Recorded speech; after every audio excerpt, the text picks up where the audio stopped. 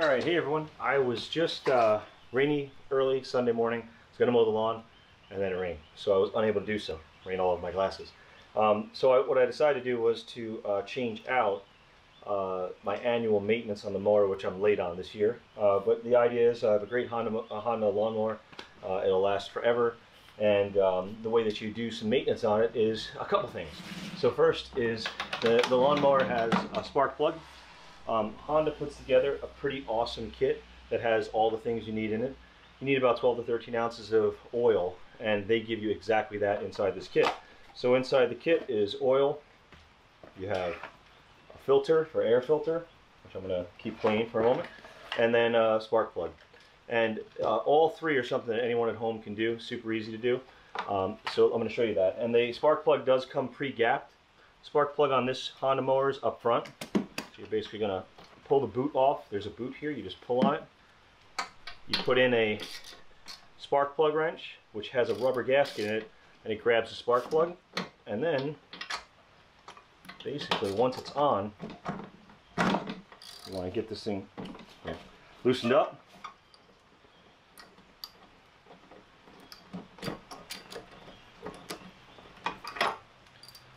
And this is actually in pretty good shape. I do clean it off year to year, but from the perspective of a new one, you can see how nice and new they are. Again, it comes pre-gapped, so all I have to do is really take this and then get it back into the hole for the spark plug. And these mowers start really easily.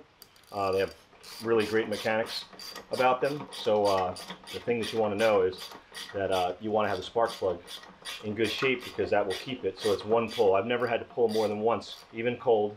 There's no choke, and it automatically adjusts its throttle here. It's a really cool unit. So that's the spark plug. Now on the other side of the mower, right here is the air filter. This is super duper simple. Just push these two tabs down, the whole thing comes out.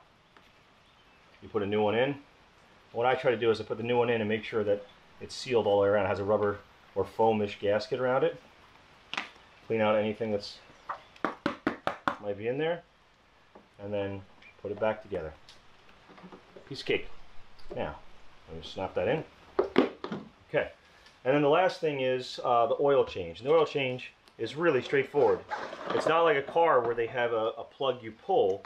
The oil change goes out through the dipstick. So I'm going to turn this around for a moment. Notice I have a piece of cardboard underneath here because you could have some spillage.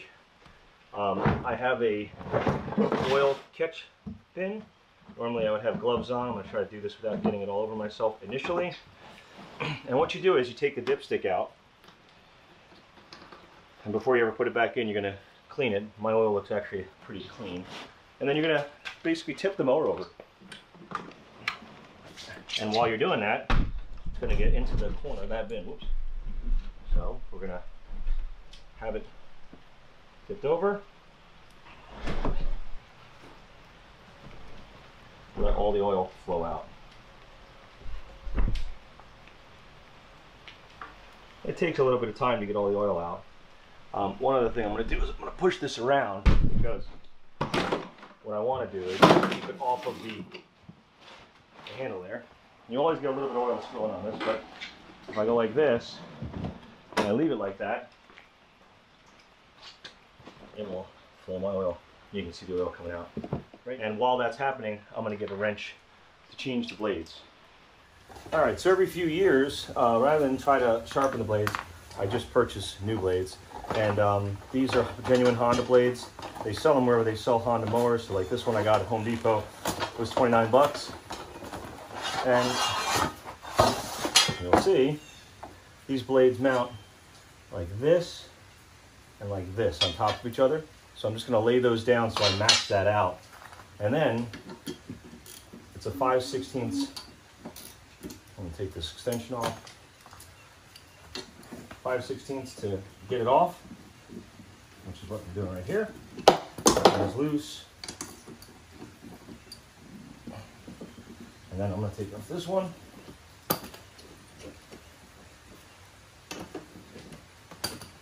Now, I often hose down my deck. I was mowing and it was a little bit wet out this time.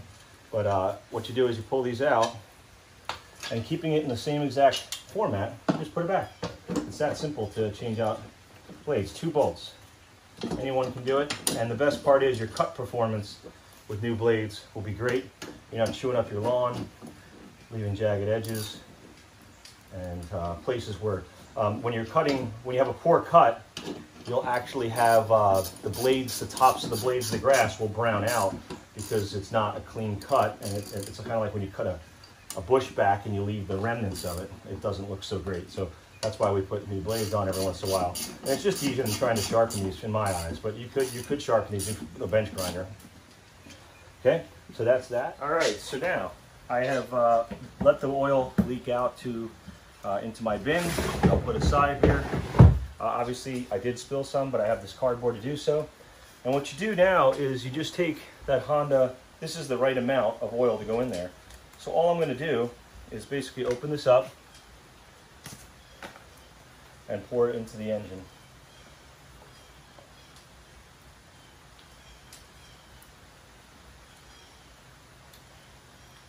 You do need a narrow funnel for that. I grab some paper towels here. And then once it's all out of the funnel, obviously clean the funnel out. And then you'll see this is a long disc stick. It has some knurls at the bottom there. You want to be at least in that when you're done. So if I tighten it up, I pull it out, voila, I'm there, new oil. This whole entire process, air filter, oil change, oil change, spark plug, and blades, took me less than 10 minutes. And it keeps the mower like it's brand spanking new. Make sure that you wipe up all the oil. You don't want that to get on your lawn and potentially kill it. And you are done. So, good stuff.